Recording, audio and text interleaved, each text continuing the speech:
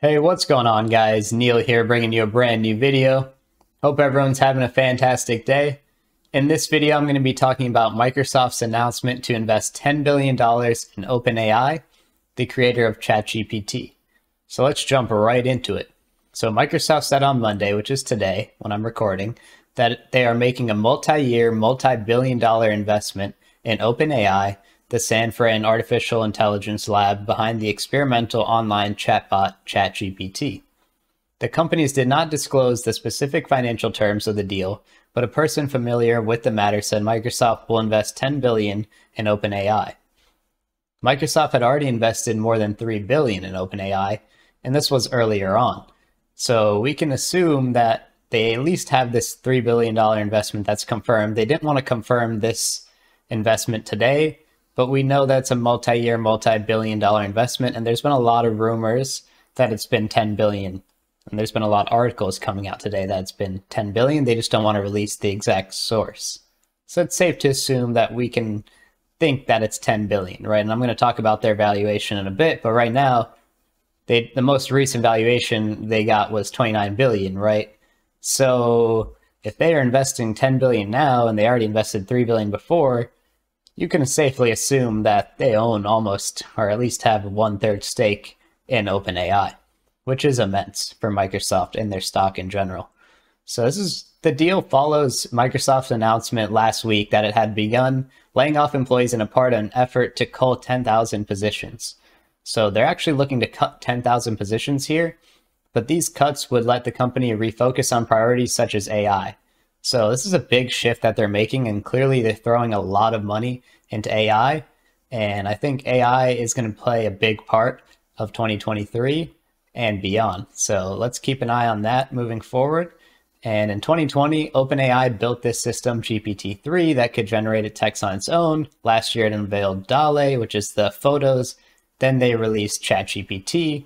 So they have a lot going for them right now.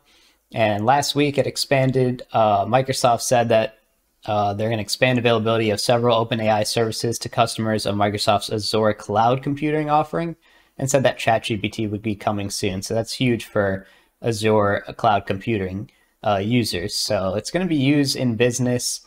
It's going to be used by retail users. And this is going to be huge for OpenAI because they're going to have a lot of money to work with now. And the company said that it's planned to report its last quarterly earnings results on Tuesday, and that investors expect the difficult economy, including declining personal sales and more cautious business spending, to further hit revenues. So basically what that means is they're expecting sales and revenues to not be the best. They announce earnings tomorrow. So as you can see, we've topped out here at the end of last year at around 350. The stock's around 250 now, so it'll be interesting to keep an eye on if the market can hold this bottom here from the end of last year. And we'll see where Microsoft and a bunch of other companies report earnings tomorrow. That should be very interesting. So on top of that, they face, slowing growth. And like I said, Wall Street analysts expect the new financial results to show slow growth since 2016.